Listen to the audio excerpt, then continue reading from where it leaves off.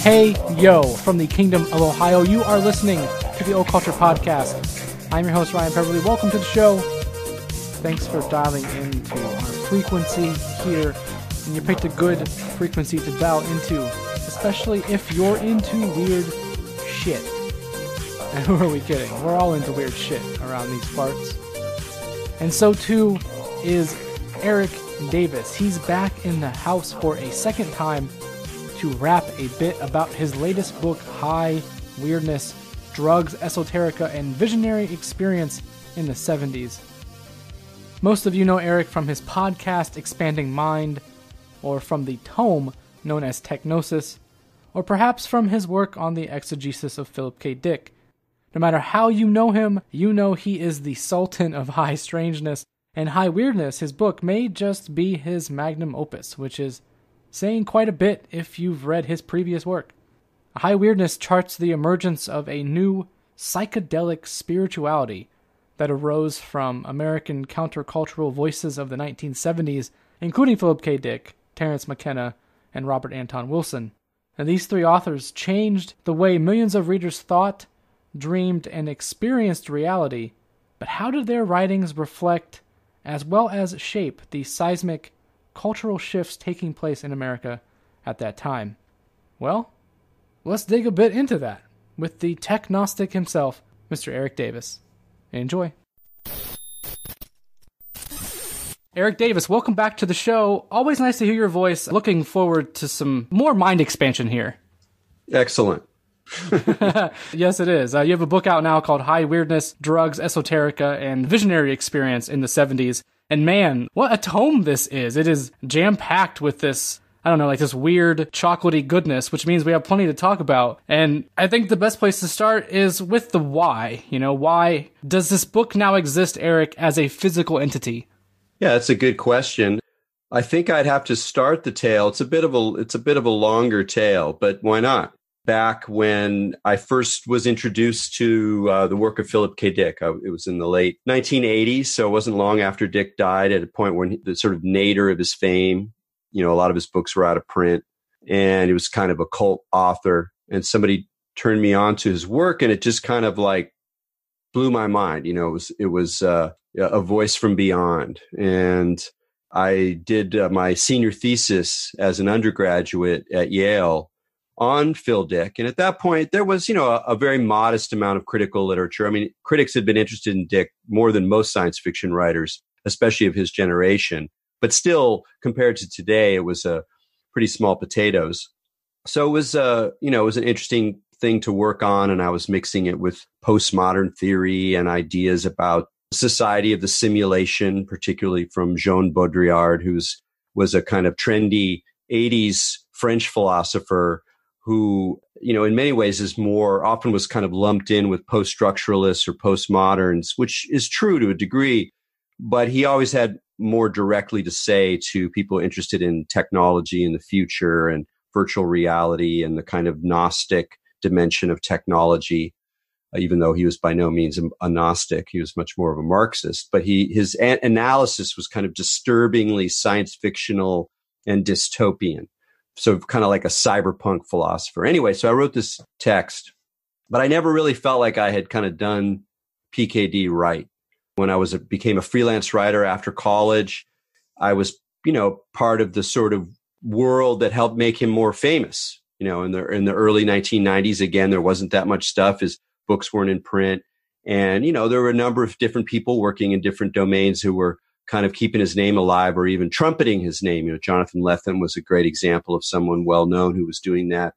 PKD Society was cranking out their critical interests. And I was writing journalism. So I wrote a number of pieces about Dick for Slick magazines and the Village Voice and stuff like that. I really wanted to put his name forward.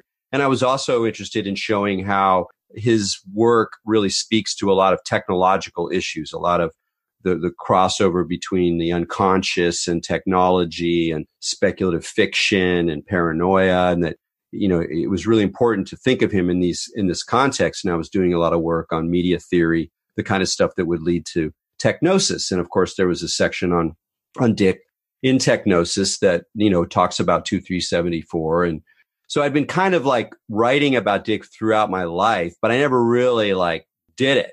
And since I had the great opportunity of working on the Exegesis, or, the published version of the Exegesis that was edited by Pamela Jackson and Jonathan Lethem. And I worked very closely with Pamela, and, I got a credit as the annotations editor, which is something I did, but I did a lot to help her out as well. And, I read through the whole book a couple times and was really like down in the trenches with this very peculiar, powerful, wonderful, disturbing, boring text, mega text of the Exegesis. So when I went to get a PhD, I finally decided to get a PhD. It was something I always wanted to do, kind of more for me than for wanting to be an academic, although I do admire scholarship and hope to teach.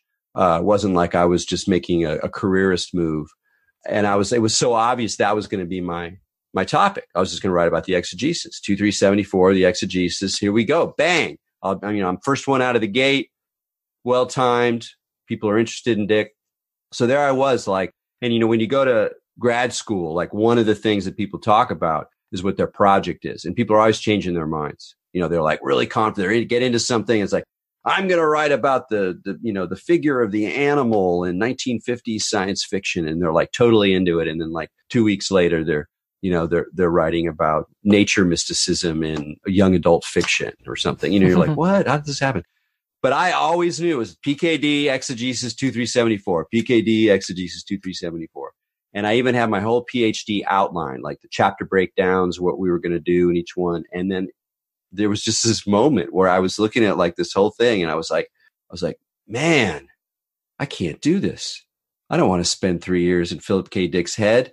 I'll go crazy. So like at the last minute, I was like, I don't want, this is too much. It's too much. Just do it on PKD. And as soon as I got that out of the way, though, it was really obvious what the project was. It was like a instantaneous, not like an insight, but just like once I got that out of the way, it was just the reconstituted enthusiasm was very clear. Where, as I'd been doing this work on Dick, I of course sort of noticed that there were these interesting resonances and connections between his experience and other experiences that occurred around the same time. Robert Anton Wilson was a writer I discovered about the same time as I discovered Phil Dick, and I read The Illuminatus and Cosmic Trigger, which talks about not dissimilar, let's just say not dissimilar kind of experience brought on by a lot of magic and LSD and weird thinking. Also in California, in 1974 and 1973, 1974. And there was Terence McKenna, again, somewhat similar kind of experience. McKenna had written about Phil Dick's experience saying, yeah, that's what happened to me. So it was like, whoa, what's that about? And then there's others too that I didn't end up really focusing on in the book, but I mentioned stuff, John Lilly, Timothy Leary, and some more kind of obscure New Age experiences and ideas. And the thing that was similar about these experiences, because there were some real significant differences too, including the role of psychedelics. Like, obviously McKenna and Ra are totally psychedelic, and Dick is not. By this point in his life, he's not taking psychedelics. He might have done one. It appears that he did one like DOM/STP trip sometime in the early 70s, but basically he was never very into psychedelics. So obviously there's some significant differences. But in other ways, there's real similarities. It's like a sense that it's kind of like religious experience, but not. There are elements of science fiction, of paranoia, of aliens, of kind of a sort of self-awareness about the process itself. Like it wasn't just I got the revelation, now I know the truth. It was there was an element of skepticism and criticism within the unfolding of the experience that was often very funny. Synchronicities played a role, and a sort of tawdry, tacky quality, like a kind of pop culture gutter trash dimension to the thing. It wasn't just some like awesome sacred. It was something that was also kind of weird and a little dark even. So as soon as I was like, what am I going to write about? It was like, bam, what you're going to write about is multiple experiences and try to suggest what connects them and to do that, I'll have to really pay attention to one of my favorite periods in American history, probably my single favorite period in American history, the early 1970s, which is something that even aside from these guys, I've always been fascinated, or at least since college, when a bunch of my friends and I put out a zine devoted to the 70s, and, we had fashion, music. It's still, to my mind, just one of the richest cultural periods in the 20th century.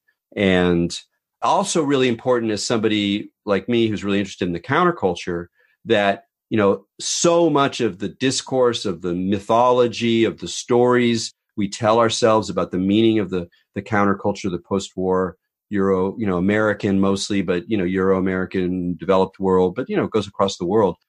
But the stories we tell about the counterculture are really about the 60s, free speech movement, Hate Street, March on the Pentagon, Kent State, Altamont, Woodstock, Charlie Manson. And now we're getting right into like 1970. And then it kind of stops.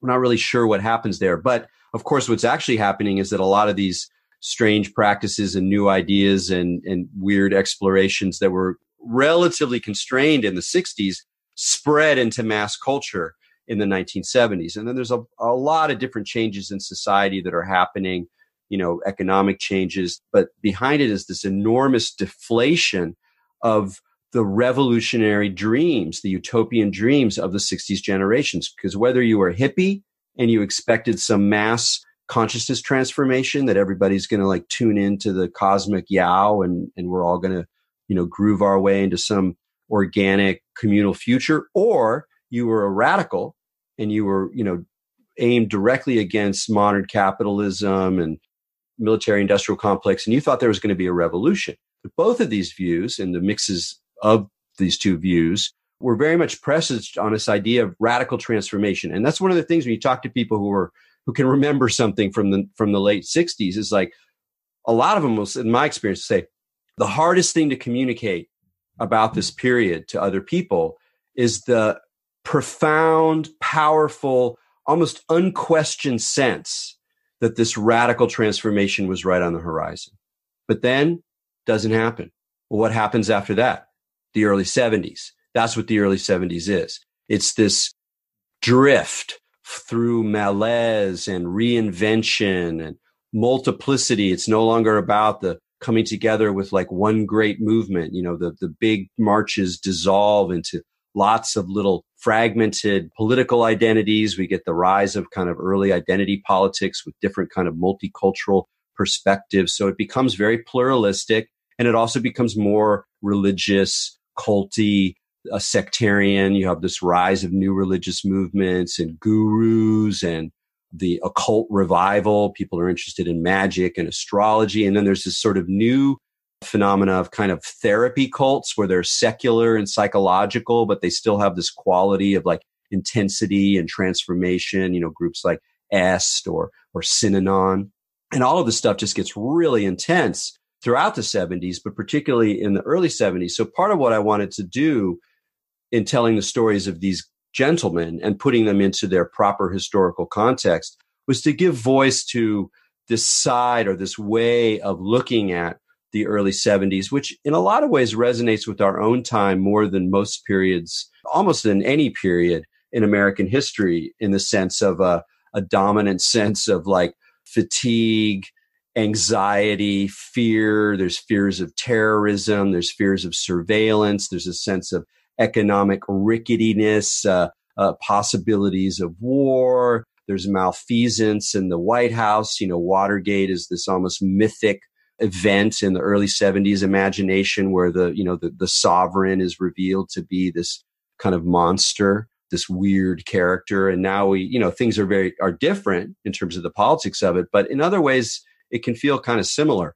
So I really wanted to honor the early 70s in this book as well. So once all those things came together, it was very clear what was going on with this project and that it was a really good time to bring it out because there's a lot of interest around psychedelics right now. But a lot of that interest is emphasizing the kind of healing and medicinal aspects. There's this mainstreaming of psychedelics going on as places like the New York Times and the New Yorker embrace it. And think positively about how this could actually help people. But in order for that narrative to gain traction, and in order for new social actors like doctors and therapists and pharmaceutical companies and legislators, in order for these people to get on board, everybody has to repress the countercultural story. You have to demonize Timothy Leary. You have to say that all those freaks were doing it wrong, and that now that science is back in the picture, we can trust that now we can do it right. And I also just wanted to, put just a big foot in that attempt to rewrite history, because I just don't think that's accurate. And I also think it's very important to remember that whatever else psychedelics are, healing, revealing, insightful, sacred, nurturing, blah, blah, blah, whatever else they are, they're also totally fucking weird. And that if we ignore that, if we don't look at that, we're missing something really profound that then gets into this whole question of what the weird is and how we both acknowledge and repress the weird. But I've been ranting on a little bit here. So that's why this book exists now. And I think it's really well timed, and it's going to sort of strike a set of notes that I hope reverberate through a lot of conversations these days. Yeah, I think they will. And you actually segued rather nicely into my next question. And it was about that word weird. It has an interesting, etymology, and we use it in such interesting ways. We describe things as weird without really knowing or understanding what we're trying to communicate with that word. And I'm curious, what you learned about that word in an historical cultural context as it relates to both how we used it back in the 70s, how we use it now, and how we understand it in general.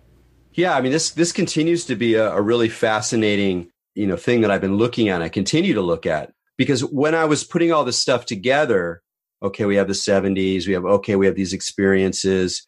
I was wrestling around this problem that I kind of alluded to before, which is that in some ways, and I should mention that I got my degree in religious studies, so I was very familiar, having studied a lot of the literature, not only about the history of the occult and the history of esotericism in America and Europe, but particularly in the 20th century. Within that literature, there's a lot of writing and a lot of wrangling and arguments and fearsome arguments about the nature of either religious experience or mystical experience. There's a huge, huge literature on this stuff.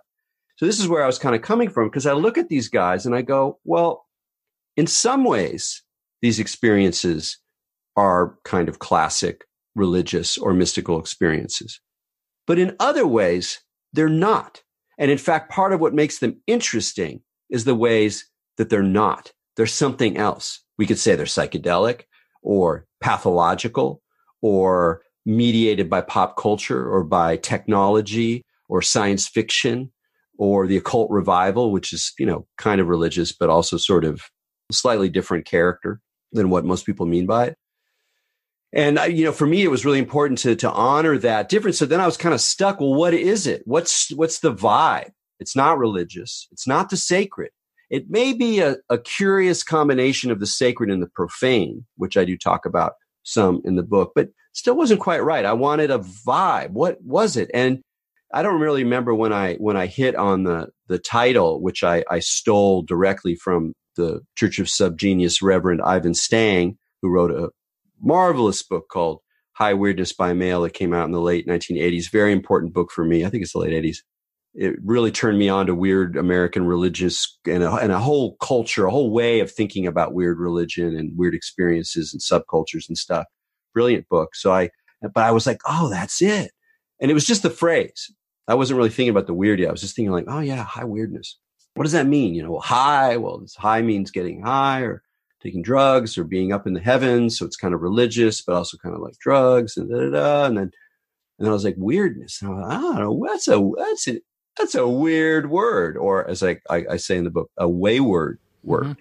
And it just kind of caught me. And I was like, what? This is an interesting word, because one of the things that I started to do as I got interested in the weird is notice where it comes up, not just in literature, which is kind of the obvious place to start, or pop culture, but also specifically in people's speech, like ordinary people's speech. Like people use the term all the time, all the time. You start listening, you hear this conversation, go ahead, spend a week tuning into when and where you and other people use the word weird. And one of the things that's interesting about that usage is, as you asked in your question, it's often kind of a throwaway word.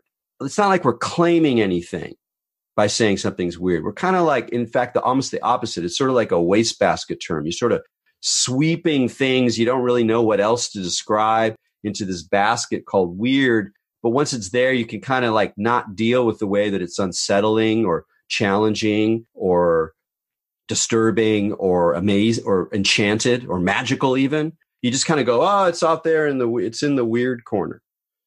So then I was like, this is interesting. There's some stuff going on here. And then I tuned into the fact that there's like some contemporary theorists that I really admire. People like Tim Morton, who's an ecological thinker, Graham Harman, who is associated with a contemporary school of philosophy called speculative realism. And both of these approaches to thinking are very resonant with me. Like, I really quite like their work, but both of them also use the word weird in slightly different ways. But they've kind of focused in on it as being a word of action, that there's something here. And within kind of philosophy or thinking or, intellectual life, you can compare it to the uncanny, which if you study psychology, if you study literature, if you study horror films, if you study even the history of dolls, you're going to come across this idea of the uncanny. The uncanny is like that thing. It's familiar, but it's not. It's kind of disturbing. It sort of ties in with our psychology. Sigmund Freud wrote a famous essay, a great essay, totally worth reading. He talks about synchronicities in this essay, but numerical synchronicities like 23. He doesn't use the number 23, but it's the same idea. And he talks about the uncanny. And of course, he sees it as a reflection of our own inner psychology, our repression, the ways we avoid looking at the reality of death and all this kind of stuff. So it's a kind of psychologized notion that's perfectly acceptable in academic language. But weird is not. Weird is almost the opposite. It's unsophisticated. It's crass. It's comic book. It's bubblegum. It's hot rods. It's monster magazines. It's wacky packs. It's weird stuff. Like, it's definitely marginal. But it has, to my mind, an equal amount of degree of claim towards being like an aspect of at the very least, our cultural experience. But I think it's even farther. And in this way, it's different than the uncanny. The uncanny ultimately refers to an aesthetic object or to the self, to psychology. It's our own psychologies that produce the effect of the uncanny, like the weirdness the uncanniness of a doll that's sort of alive and sort of not alive. But weirdness is about the world. Weirdness is a claim about reality, not just the reality of human experience, that we experience things that are just weird. And we're sometimes weird people experiencing just weird. I mean, no one ever called anybody like an uncanny-ish. You don't say that guy's an uncanniest, but you do say that guy's a weirdo. Like, a weirdo is a place, a deviant place. A place of the non-norm, of the marginal, of the possibly perverted, of the upside down, of the disturbing, of the fanciful, the kind of, but sort of in a slightly disturbing way, kind of weird way to do it. So it's a place to be in relationship to society in a way that the uncanny isn't. But it's also something about reality. And this is the final part where I was like, oh yeah, home run, baby. This is a real important word, and not just like in a superficial way, but it's because the word lets us link together different things into an insight into reality. It lets us link together social deviancy and weird fiction like Lovecraft and Clark Ashton Smith and this whole sort of gutter horror tradition of 20th century pop culture. But it also ties in with quantum physics.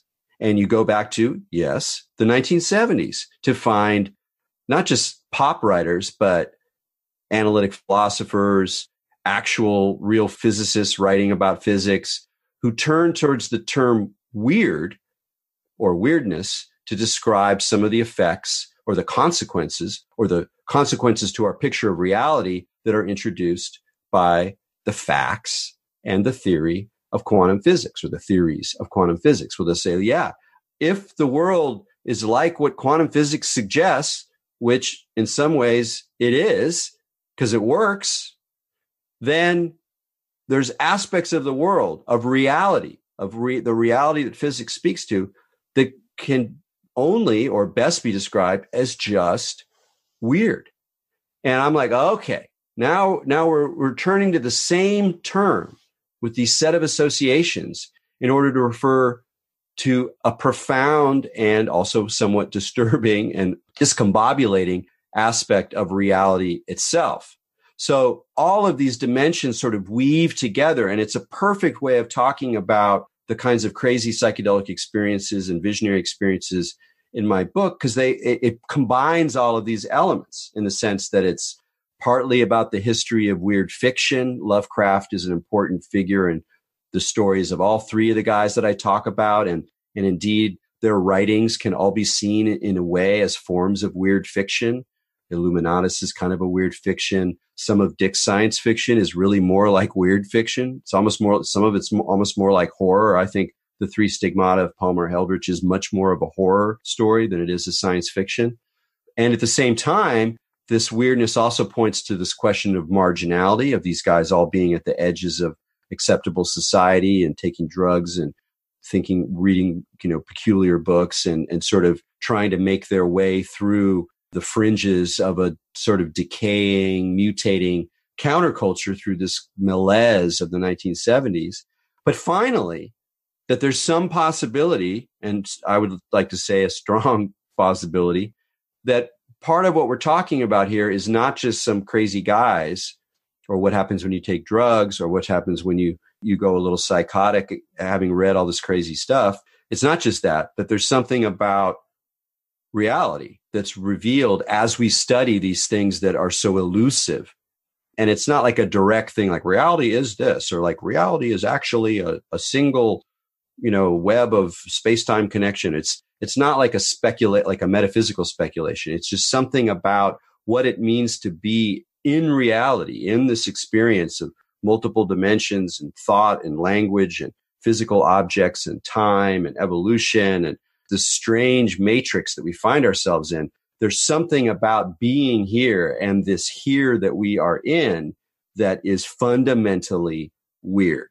And so that gave my project a little bit more than a merely cultural direction. It wasn't just about cultural objects or cultural experience. There's some sense that what's both concealed and revealed by these wild experiences has something to do with how reality unfolds around us and with us and through us.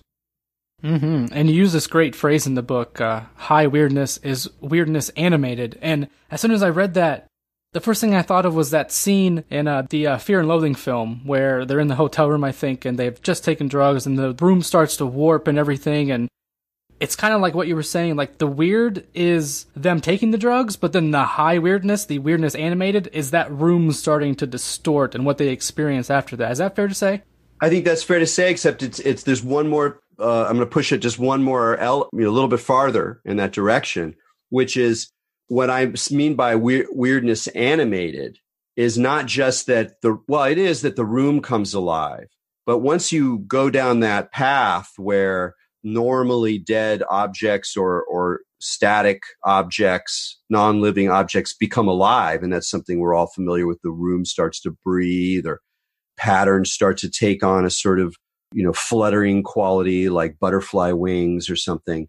But if we stay or keep going deeper, farther, more intensely in that direction, then not everyone, but many of us will at some point encounter another being, another mind. That pattern staring back at me, and oh no, it's got my eyes, and oh, it seems like it wants to talk to me, or it's actually looking at me right now. Like that twist into what we would call an entity experience is, in a way, that's the essence of the weirdness animated, which is not just that the room becomes alive, but that it becomes peopled, not with human people, but another kind of person, another kind of being, another kind of entity. And that was another thing that tied all three of these characters together in very elusive ways. And none of them were very explicit about the forms that these others took in their visions or their encounters. All three of them felt that part of their experience was an encounter with a kind of either a higher mind or an alien mind, disincarnate intelligence, an angel, a sort of machine elf, that there was agency in these visionary domains, not just visionary effects, not just the mutating surfaces of phenomena and objects, but agency, aliveness, interaction. And at first, when I was doing this project, I didn't really want to deal with that. I was like, so complicated. Like, how do you talk about that? It's so crazy. It's just what do you say? How do you talk about it and not just pathologize it? You can say, yeah, there have been people encountering, non-human entities throughout history. Obviously, that's true. And not even just the paranormal, just in cultural history and mythology and in anecdotal reports up the wazoo. You can go into the Vatican Library and find thousands and thousands and thousands of strange stories that people told their priests about things they had seen or whatever. But it's still kind of hard to talk about, especially if, like me, you're trying to take these experiences seriously and not just pathologize them. So that was, in a way, the most challenging part of the book. And I don't think I didn't solely focus on it, so it's not as thorough as it could be. And there's other discussion of the daemonic. People have talked about this before. It's not like totally groundbreaking or anything, but I did feel the pressure to address not just weirdness, but high weirdness, and specifically trace this encounter with another mind or a higher mind through it.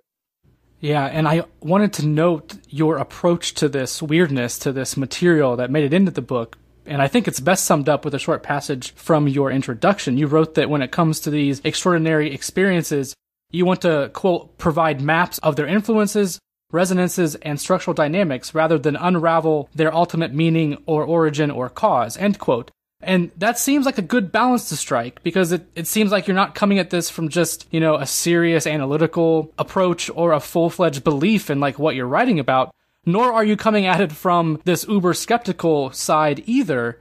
How hard was it to strike that balance, though, in the research and the writing? It was hard. It took an alchemy that I've been participating in on some level or another throughout my life. I mean, I've always been drawn towards extraordinary experiences, my own, but also others, and reading about others, and drawn towards the fringe. I also have a great deal of respect and a kind of, a reasonable knowledge of a lot of scientific fields or social scientific fields. And I respect rationality and skepticism a great deal. They're intimate parts of me. Robert Anton Wilson talks about how we all have different selves. And I think this is really true, that in some ways we are, if not legion, at least we are, a whole gang. Like we have like a whole Star Trek crew inside of us. And sometimes we're Geordi and sometimes we're Deanna, whatever, Yeah. And so Wilson talks about these different characters. There's the writer and the lover and the shaman. And one of them is the skeptic. And he says, you got to take your skeptic as seriously as all these other characters. And in fact, you might want to give the skeptic something like the ability to veto other perspectives. And I've, I read that stuff when I was a young man. I read Wilson and when I was, 18 years old, and I took that lesson to heart. I never left it.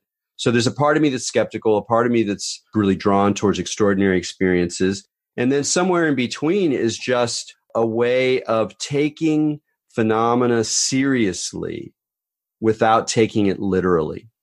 And that means that, just as an example, if I go into a church, especially by myself, I'm traveling, this happened. I went into the cathedral in Exeter in southwest England, and I'm just cruising around. And I open myself up. What's going to happen? What am I going to encounter? What might happen in this space? I don't know. And because it's got the vibe and it's this aesthetic vibe and there's associations with it. I wasn't raised Christian, but I have great fondness for a lot of aspects of Christianity, and, believe some of it in some weird way. So I'm walking around, and then there's this Orthodox icon, which is kind of interesting because it's not an Orthodox church, but people like Orthodox icons, Eastern Orthodox icon of Mary. And then suddenly I'm looking at this beautiful icon, and the blue mantle around her head suddenly dissolves into cosmic space, kind of hovering between me and some like deep space field. And I, suddenly feel this sense of peace and wonder and awe, feelings I've had before on psychedelics or meditating or in dreams or watching great films. But, these sort of rare aesthetic experiences or being in nature. And there I am. And I'm like, wow, this is wow, this is great. And, I feel this presence or whatever, and it marks me. I've had an encounter, but it doesn't last. And then I'm back, outside the church, I'm hungry. Am I going to get fish and chips? And, my feet hurt or whatever. And what do you do with that? And in my life, I've really honed this kind of weird, unusual way of going through those kinds of experiences where I strictly separate them from belief. So I fully have that experience. I mean, I have it as much as I can. And it may even call me, is Mary real? Or do I have a connection with Mother Mary? Which I could say, sure, yeah, I have a connection. I've had other connections with Mother Mary, even though I'm not a Catholic or a Christian in any conventional sense. But that doesn't matter to me anymore. It's something else. There's like a third way that avoids the category of belief on either side, doesn't lose its skepticism, doesn't lose its openness to experience, but not even just to experience, like, oh, that just was a passing phenomenon, like a neural event. So what? That the experience has substance and encounters have a claim on reality. It's a different kind of reality than the one that you assent to, the way that you assent to the laws of physics or mathematics or the existence of material objects in space-time. So I've been kind of honing this vibe, and this book was an opportunity to try to write that way. And, it's not perfect. There are some flaws. There's some, kind of an unkind reader would find certain parts that were vulnerable. But overall, I think I did a pretty good job of trying to articulate a way of treating these extraordinary experiences, again, seriously, but not literally, and to do so in a way that ultimately respects the limitations of materialism in the philosophical scientific sense, that we're talking about natural history, we're talking about objects in space-time, we're talking about grounded human processes, we're not talking about other dimensions or other gods or some transcendental layer of reality or some unitive experience. Like, I don't need to invoke any of that stuff to honor and open up the marvels, challenges, and transformative potentials of these kinds of experiences. And that was sort of my intellectual goal, was that I could imagine someone who was a materialist, who mostly thought of this stuff as bullshit, who, if they followed and were sympathetic to my arguments, would go, oh, I see. I got to take this stuff a little more seriously now. But again, not literally, not as a claim about the ultimate structure of reality. So I had a lot going into like how I told the story and how I framed it, as well as the story itself. And yeah, that was a fun task. And we'll see how successful that is, in terms of how people respond to it and whether they pick up some of those arguments and some of those ways of thinking. Because I think it just gives us ways of thinking about these arcane, peculiar experiences and ideas and possibilities that don't lead to the normal way that people usually engage them. Either this kind of snarky skepticism where you're dismissive and you got that mean tone that so many like new atheists do, that kind of gotcha, that attitude, which I find repulsive. And at the same time, there's so much believing now. There's so many people who believe all these crazy conspiracy theories, and they're so unsubtle. It's not like the material isn't valuable. It may even be true in some sense, and maybe even large senses, but the way in which people fall into these kooky ideas, and I can say this as a longtime participant in the psychedelic underground, watching people become deluded, watching mythologies develop, watching language obscure more than it reveals, watching the way that people avoid critical thinking because it's uncomfortable. It's much more comfortable to believe in certain things or to just kind of not really try to think about the consequences of what you're experiencing. And, I don't really respect that ultimately. I understand that it's necessary for a lot of people. Not everybody is a skeptical intellectual. Not everybody wants to hang with Robert Anton Wilson. But for me, it was important to kind of stand up for the validity of critical thinking in the midst of the weird. It's not about like, oh, the weird's over there. I'm going to stand on my critical thinking, little game board over here and talk about it at the distance. What I'm talking about is going into that stuff, is going into the weird, into the ambiguous, into the paranormal, into the absurd, and carrying with you a sort of, a kit of critical thinking and skepticism and rationality as a way to kind of engage and understand more richly what this phenomena is like without getting caught in the usual traps. So there was a lot going on, but we'll see how much that comes through. Some of it's not implicit, some of it's just suggested, but there's a lot in there. It's a real multi-layered work. It definitely is. And I think it is important just to add on to that, in this space that we occupy here, that we do find new ways to view these experiences or think about them or process them, because it's kind of dangerous to go all the way one direction or all the way the other. I do like your approach there that you tried to strike that balance, which I did think came through rather well. So, and there's another phrase that you use in the book that ties into this too, this phrase, religious experience. It's an interesting one. It's how PKD described his 2374 experience, but you call that term both troubled and troubling. Break that down for us. Why do you take issue with that term? Yeah, that's a good question. I mean, part of it, again, as I mentioned before, is that I really came into this project through the academic study of religious experience and this huge literature within which there's huge arguments about that, because you have people, some of whom are like closet believers who aren't being necessarily always upfront, or they have some secret investment in some like supernatural claim or religious claim about reality. And they want to defend religious experience as a viable way of understanding reality, not just going through some subjective flux of neurons or whatever, but actually having valid insights that can change and legitimate their embrace of religious lives, of new ideas, et cetera, et cetera. So, and that rests on a very long tradition in American history and in the American thinking about religious experience, most obviously seen in the incredibly influential book by William James, The Varieties of Religious Experience. And so for James, he was like, here's sort of the background. So let's say it's the early 19th century, and intellectuals, including theologians, people who are understanding, deeply invested in the church, are going, wow, this science stuff is no joke. The secular, scientific, critical, materialist stuff is not going to go away. In fact, the more we look at the world, the more we find satisfying answers to what the world is that don't need God, that don't need the Bible. Oh, it turns out the Bible's wrong about the age of the earth. Oh, it turns out the Bible is wrong about the history of human civilization, et cetera, et cetera. This is happening in the 19th century. Then you lead to Darwin, and you're like, how we can't get back from that. So there's this sense that there's nowhere for religion to be, because religion used to be everywhere.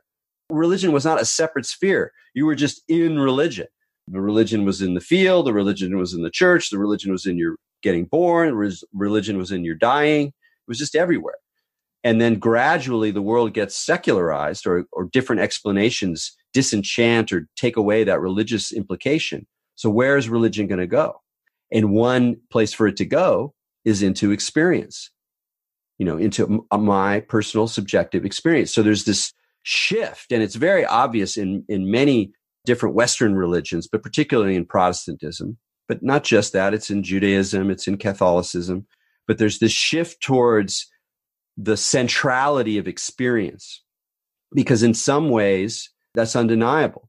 Whatever you want to say about the age of the earth, I had a sense of an encounter with a loving God that healed me of my suffering That's pretty powerful stuff. So you see kind of like this development of a new idea, religious experience as a certain kind of experience that has this extra quality, this extra special quality to it. And that in many ways is what William James is writing about. He's not interested in dogmas. He's not interested in church institutions. He's not interested in histories or the training processes that people go through as they learn to pray this way or they learn to do ritual that way and all that. There's so many different dimensions of what we mean by religion, but he really wanted just to focus on subjective experience and how it can be transformative, how it can be useful. And to some degree, although he was very sophisticated, it can be truthful. Not the same truths as the physicist, but nonetheless sort of a useful truth for human lives. So in a way, religious experience becomes a category that religious people can defend against the onslaught of secular, disenchanting, atheistic critique. But of course, those atheists and critics don't go away. And there's many of them inside the study of religion, which is a secular study. I got a religious studies degree. It's not theology. Theology is, if you are a Christian, religious experiences, you can be secular. Most of us are, at least partly. We turn to anthropology or psychology or history or politics as a way to understand religion as a phenomena, not as something that's necessarily truer than anything else.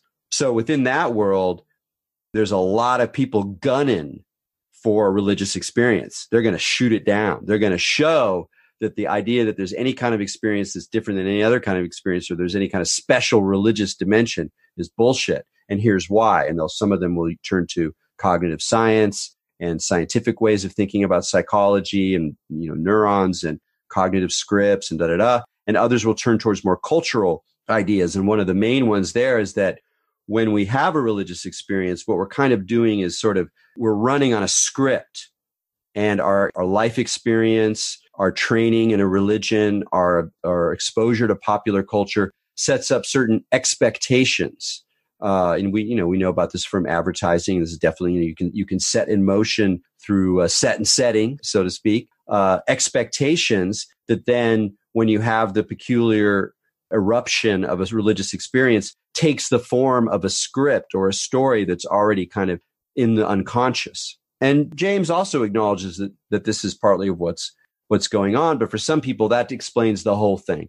That's the way you just deconstruct the whole thing. It's not about some insight into reality. It's like a weird kind of, virtual reality that you invent, or a dream that you invent on the time based on materials that have already come in your life or in your general culture. So that's why it's a troubled and troubling term. And what I loved about writing about these guys is, again, because their experiences were kind of religious experiences and not religious experiences in other ways, that I believe you can look at what they were doing and you can see the tensions and the complexity of these kinds of experiences in a way that is both true to these critics to some extent, but also opening up to something that I believe there's an element of the beyond or the outside that's always, at least potentially, in our experience, that it's never a completely closed loop, that even bizarre, pathological, non-sacred encounters with high weirdness have within them the potential to have an encounter or a meeting with the outside or the beyond that creates something genuinely new, something that's not predictable, something that's not in the script, something that gestures or opens up the possibility of something radically different or radically new. And so I try to walk that line, stay on that edge of acknowledging the way in which our experience is in many ways scripted and constructed, that it's not a pure thing in itself the way it often seems to us. And in fact, if we're paying attention, it becomes clearer and clearer that that's the case. And at the same time, leaving the door open, leaving the space open, leaving the mind open, gesturing towards the open, away from the closed, towards possibility, the unknown, what Lovecraft called the outside, the great outdoors, the cosmos, and that leaving that door open in my theory, my ways of thinking, as well as in my heart or my aesthetic reactions, to me is just like I'm just committed to that as a way of being in the world.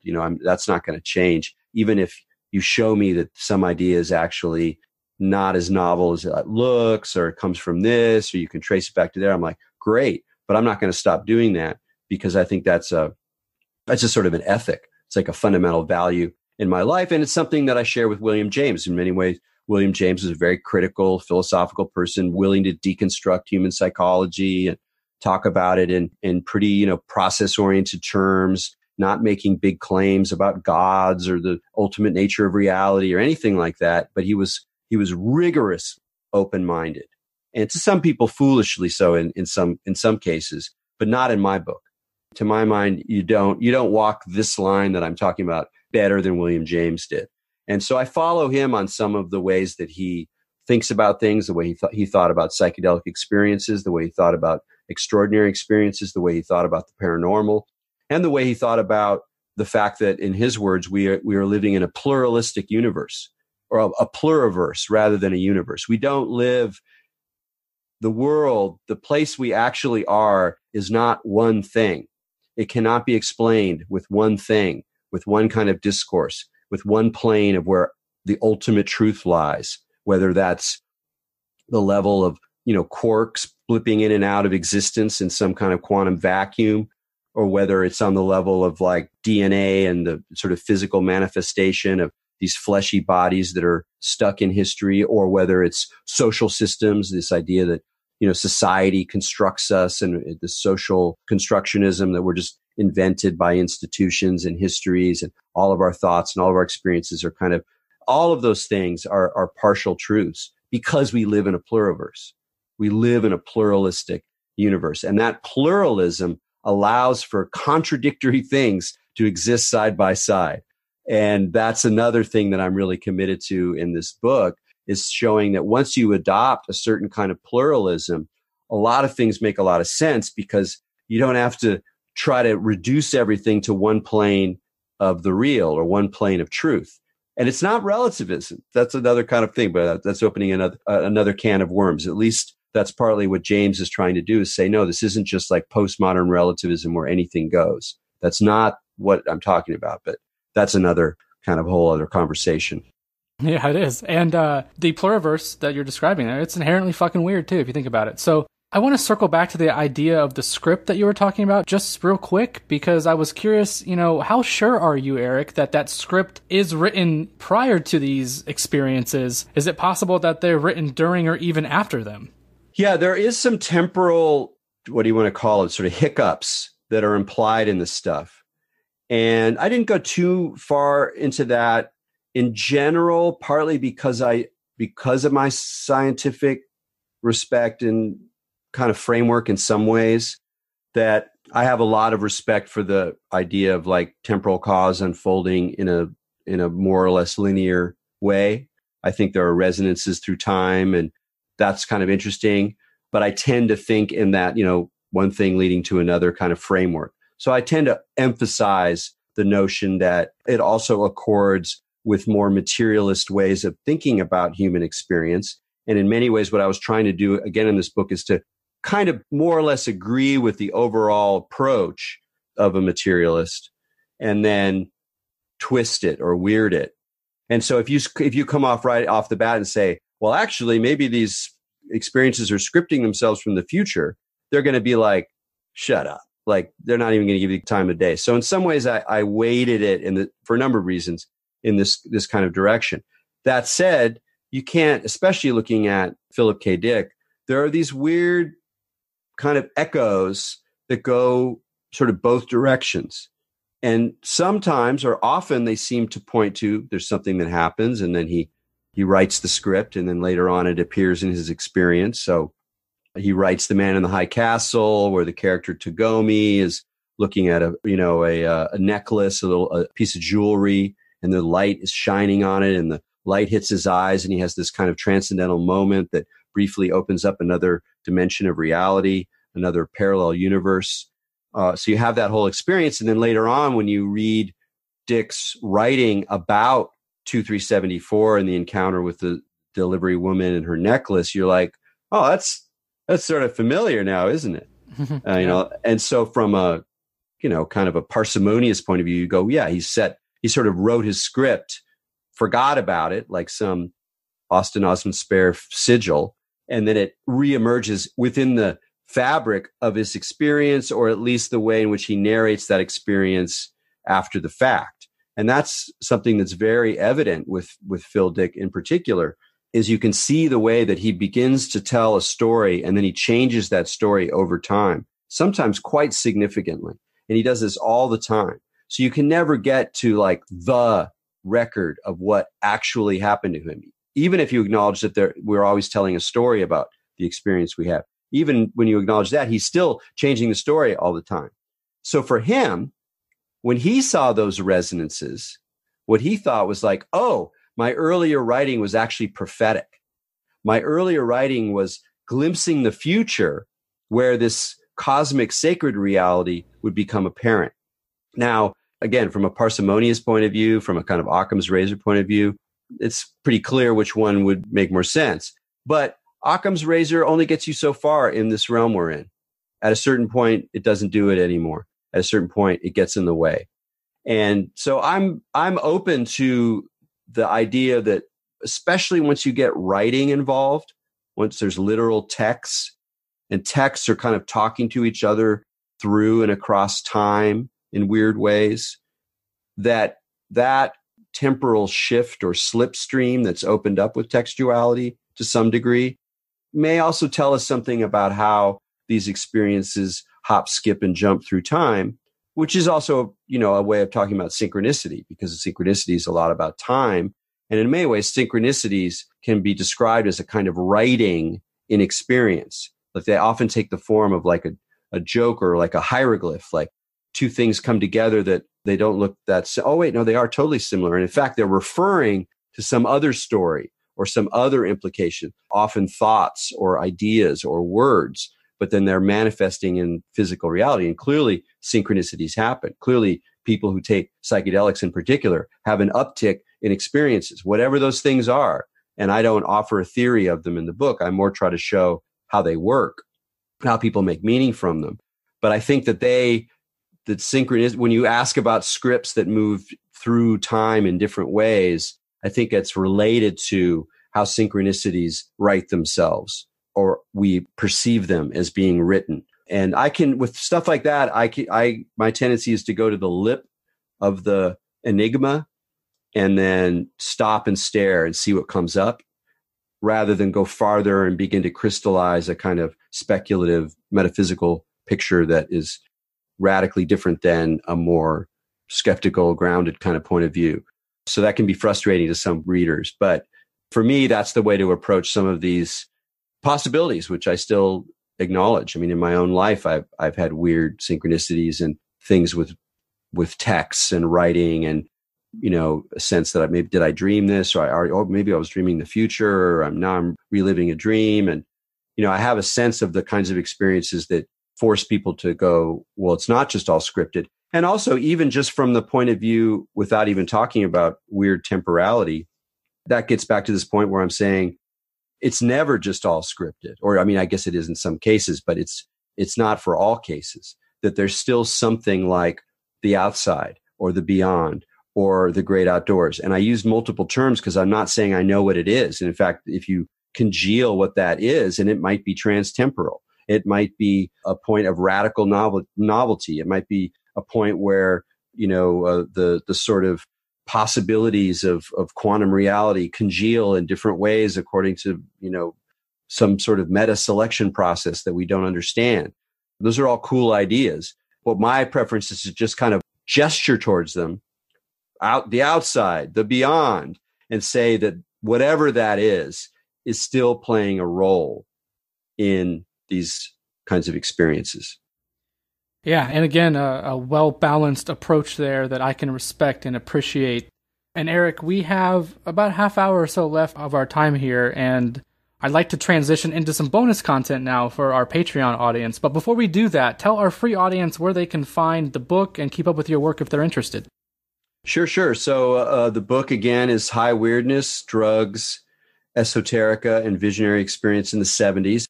buy it from a bookstore. It's also a very lovely book, well illustrated. We worked really hard on making it pretty, and the cover was worked out really well. I'm very happy with the artist and the whole vision of it. So it's an unusually nice object. I wanted to make something that felt weird, and I think that was successful. So that's out there. And if you want to track me, you can just go to my website, techgnosis.com, TechGnosis.com. Sign up for the occasional mailing list, way to keep up with me. I've been doing the podcast Expanding Mind for basically a decade. I'm going to take a break this summer, step back, think about what I want to do in the podcast realm. So much stuff has changed. And so many people are doing really cool shows that are more in the zone that my show has been in, that I feel I can step back for a little bit and kind of see how it's going. But there's tons of shows there, and you can keep up with me. And there's events pages and tons of writing. If you like the kind of writing you get in High Weirdness, you could read for weeks on TechGnosis. Absolutely. I'll link to all that in the show notes for sure. So thanks so much for taking the time. I know you're busy out promoting this thing, so it means a lot to me that you were here to have this chat. So yeah, it was a great conversation. I really appreciate your questions, and I like your show. And there you have it. My thanks again to Erik Davis for bringing all the weirdness that we could fit into that episode. And there was more of it in the Patreon extension, where we talked about Erik's idea of weird naturalism, Terence and Dennis McKenna's experiment at La Chorrera, Robert Anton Wilson's idea of Chapel Perilous, Verisimilitude and the idea of a hoax. It's my personal favorite topic there from the show. We also chatted about the exegesis of Philip K. Dick as a piece of weird fiction, and Erik's thoughts on The Owl in Daylight, PKD's unrealized novel. And my thanks to new patrons who hopefully enjoyed that extension: Runa, Joseph, Harmless Weirdo, Ted, Ghost Bride, Aaron, Jack, and Kerr. Much appreciated, guys. Thanks for hopping on board. And speaking of Patreon, I posted something on there a couple weeks ago that I'd like to share with the wider listening audience here. Those of you on Patreon have probably seen this or heard this by now. But if you haven't, it will be news to you as well. Now, if you subscribe to the show, you have no doubt noticed that the cadence of shows have slowed down this year, and there is a reason for that. I'll spare you all the personal details, but basically my personal life and my personal interests have been gradually shifting, and most of this year that shift has forced me to re-examine what I'm here to do and why I'm here to do it. So I made the decision recently to actually go back to school, in a way, a very, very small way, I guess.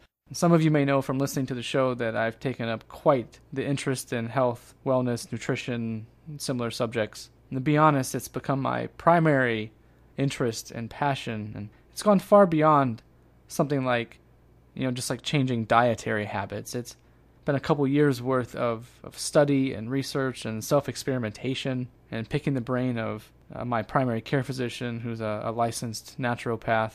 And I looked into some full undergrad programs and some postgrad programs at various places, and after some research decided actually not to pursue another degree. I'm not going into that much debt again, be it with my time or money, but mostly the time, because I only have so much of that as it is.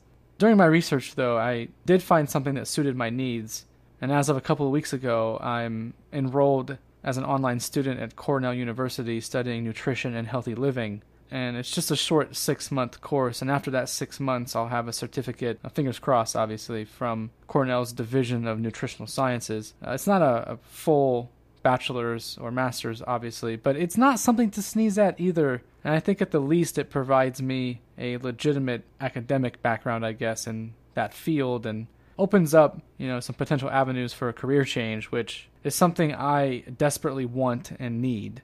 Because, fuck day jobs in marketing and advertising, As for what that means for this podcast, I've had to rethink that too. My coursework starts at the end of August, and I have interviews booked most every week through mid-August, so the content is still coming in the short term.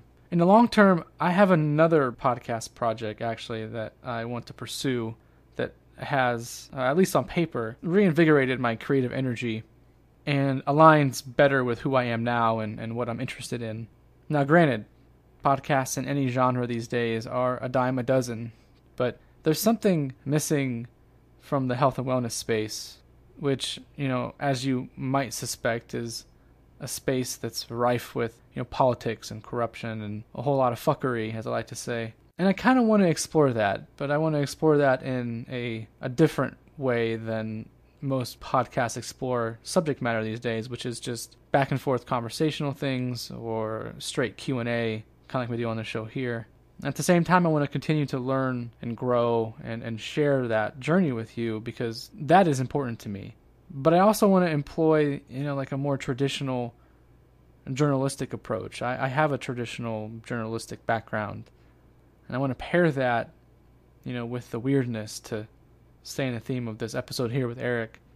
I want to explore some of the, holistic and alternative methodologies that I've become privy to, and I want to provide, science behind them, and I want to tell and share stories from that space, and not just the same old stories, but like original investigative enterprise stories with, just a twist of bizarreness, because, those kinds of stories have always been my jam. So I guess that's just a small taste of what I've been up to and what I'll be up to in the future. And much more information on all that is coming at a later date for sure. So until then, though, let's just keep this train rolling here. You've just been initiated into OCCULTURE. I am Ryan Peverly, reminding you to love yourself, think for yourself, and question authority.